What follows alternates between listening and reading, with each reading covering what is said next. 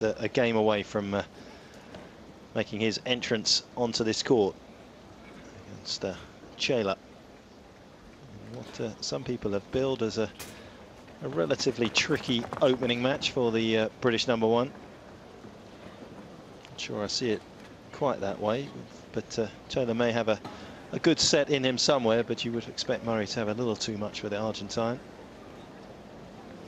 Yes, I think probably Andy absolutely thrilled that if he can get on before 6, he'll consider that not too bad, because I have to say a few hours ago it was looking as if he might get on much later than that, because there's a very long women's match on, almost 3 hours, right on the start of the Longland schedule. And Andy would not have been pleased to see that, because certainly it's usually light here till about 9 o'clock, isn't it? 9:15.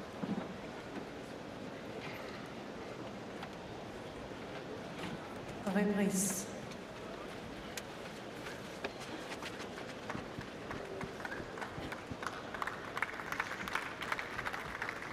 So Petrova's coach be relatively pleased, I would think, with her performance in this match. Certainly a few things need tightening up with the potential meeting with Sharapova in the second round, but as first matches go at a major,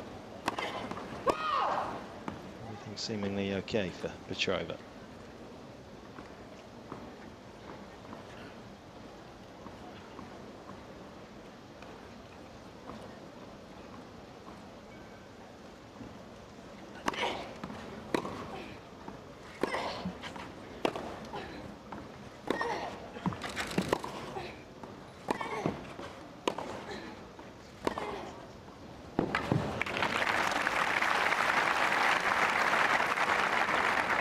Silver.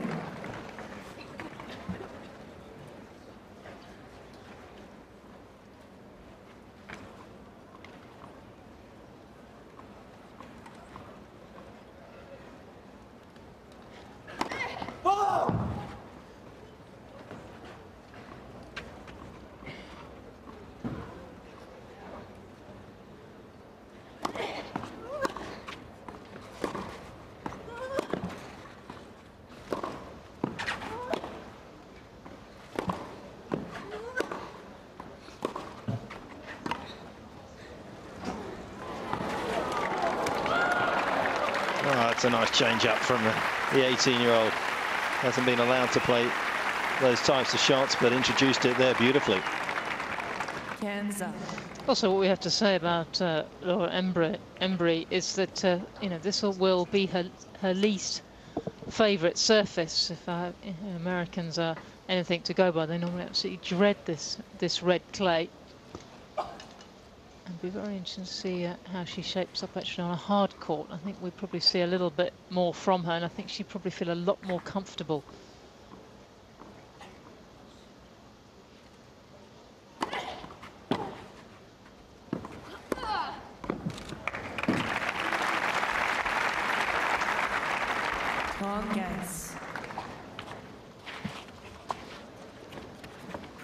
Trevor, on the other hand, absolutely loves this surface. Grew up practicing in Egypt for a while, and then was based in Cyprus.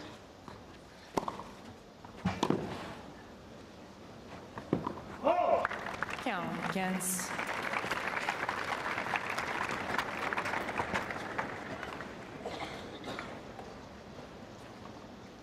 And she's enjoyed this match as well, Petrova.